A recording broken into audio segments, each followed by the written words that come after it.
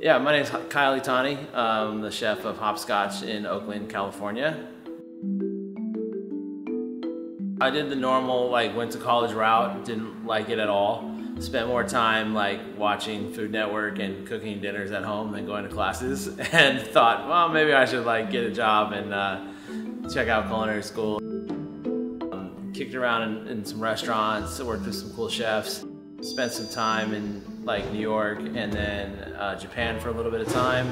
And then I came back to Oakland and thought, well, maybe I should try and open my own restaurant. So I was 29, that was 10 years ago. So we opened Hopscotch 10 years ago. We just had our anniversary and here we are. Growing up, cooking food was always a big part of our household, and so I was always into it. I cooked, with family, grandparents, stuff like that. My dad's Japanese and my mom was Sicilian, so I had the best of both worlds.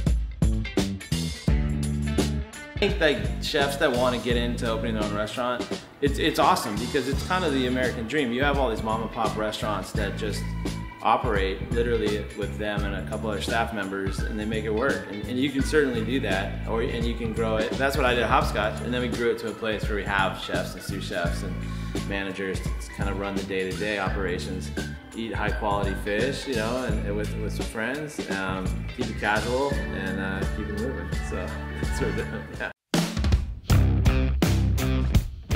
And I have another restaurant down the street called Itani Ramen, and we also have a sushi concept inside of it called Nikkei Sushi.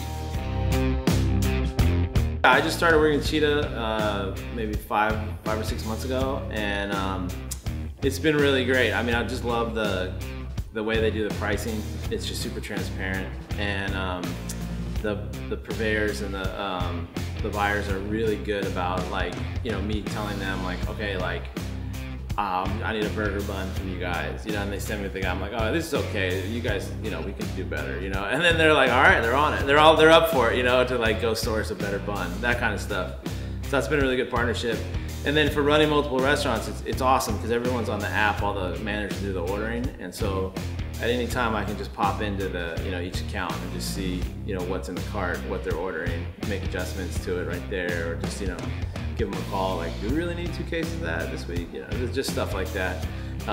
So yeah, it's nice to get away from the clipboard where you're just walking around everywhere. You just have your phone and you just scroll through. It's been pretty convenient.